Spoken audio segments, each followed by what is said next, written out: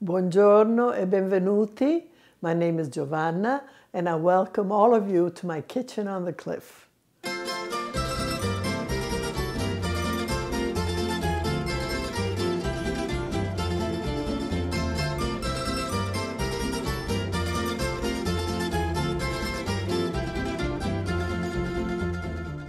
We are nearing Thanksgiving, and I want to tell you a story that will explain what I'm going to make today. There used to be a wonderful store called Chef Central. One day, Chef Central called me to say that they wanted to do a special dinner for Thanksgiving with a demonstration. Would I do a Thanksgiving with an Italian accent?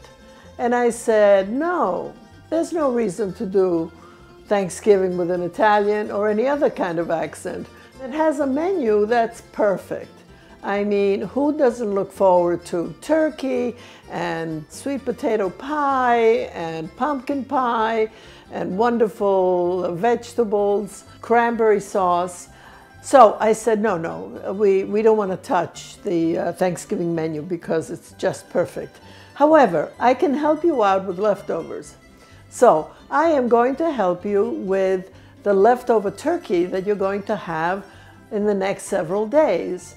And I'm going to introduce you to an Italian summer dish. There is a classic dish called vitello tonnato. Vitello is veal with a tuna sauce. Now that may sound very strange to Americans, but I assure you that it is absolutely delicious. So the night that I did the demonstration at Chef Central, I made the tuna sauce right at the class just to show how it was made and how easy it is. But then I wanted people to taste it. So I gave everybody a little paper cup of about 1/4 cup each of this tuna sauce with a spoon.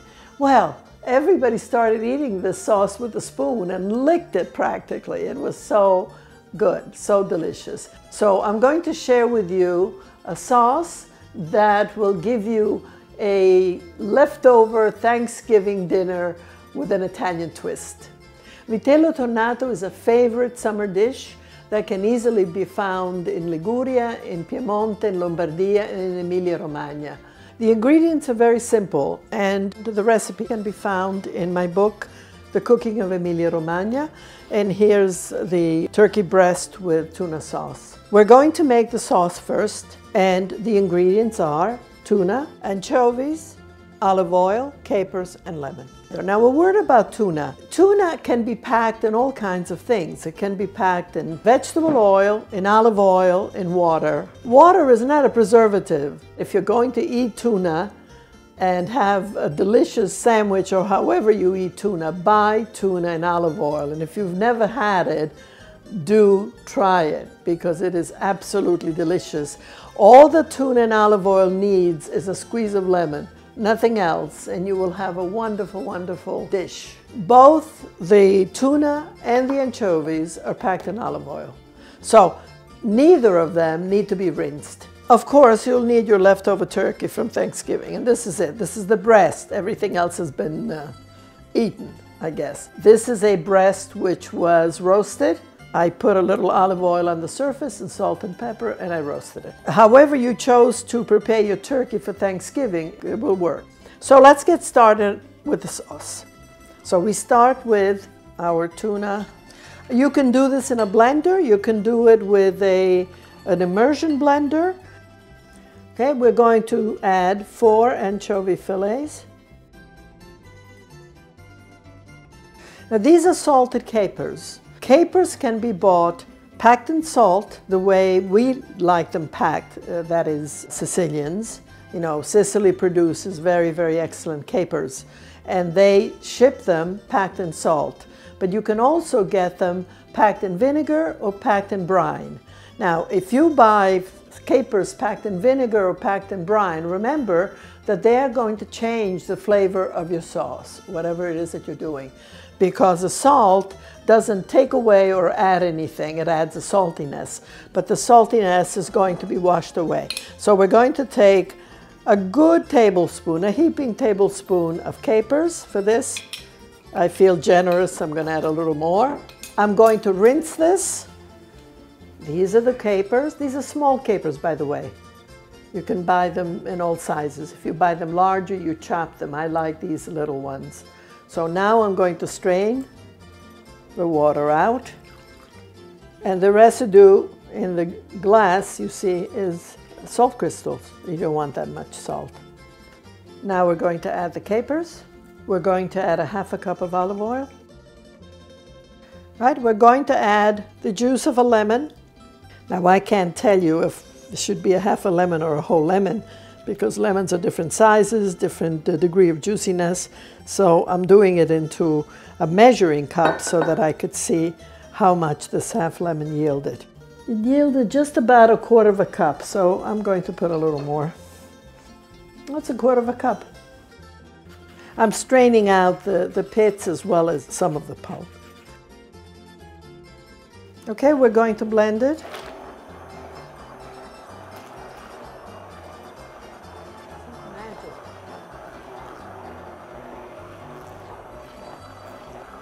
This has to be blended into a very smooth sauce. So at this point it's a little bit too thick. And how do you thin it out? I thin it out with broth, if I happen to have some chicken broth or turkey broth or veal broth, or with white wine, or with water. So today I'm going to thin it out with a little bit of water.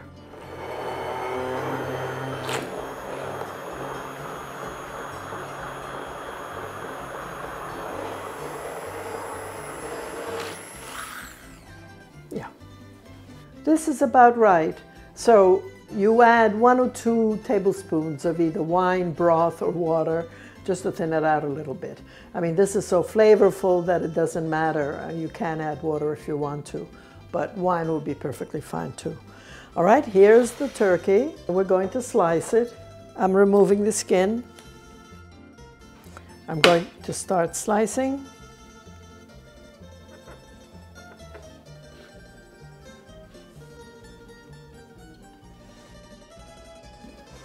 So the turkey slices are assembled in a single layer. And now we're going to cover each piece completely with the sauce.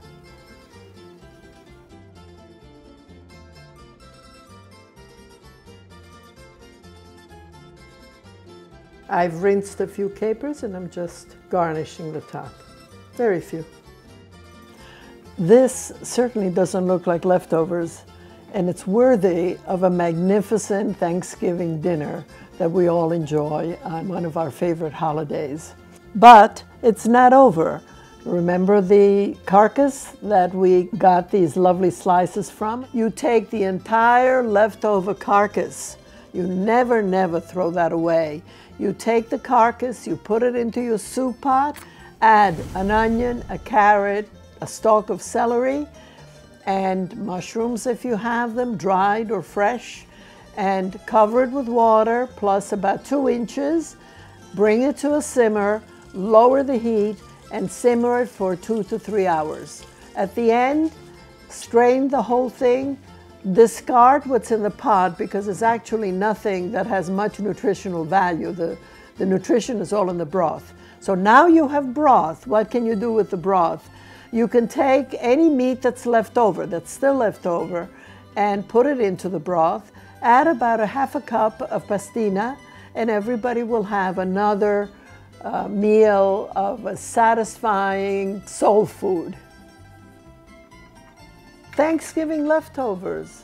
Another meal, an original meal, one that your friends and family probably have never had, and you'll see that they will appreciate it.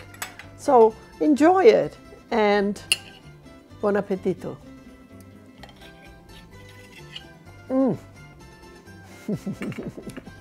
It's always a pleasure to get a beautiful dish and a beautiful dinner out of nothing, out of leftovers. So leftovers have a bad name, but if you do this with your leftover turkey, you will ask for more.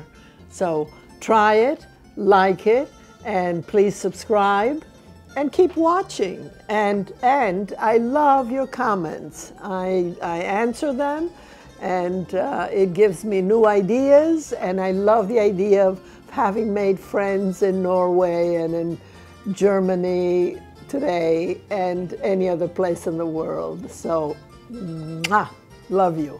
Don't forget to subscribe. Ciao, alla prossima volta. Oh, this is delicious. I could eat it now, but I'm not going to.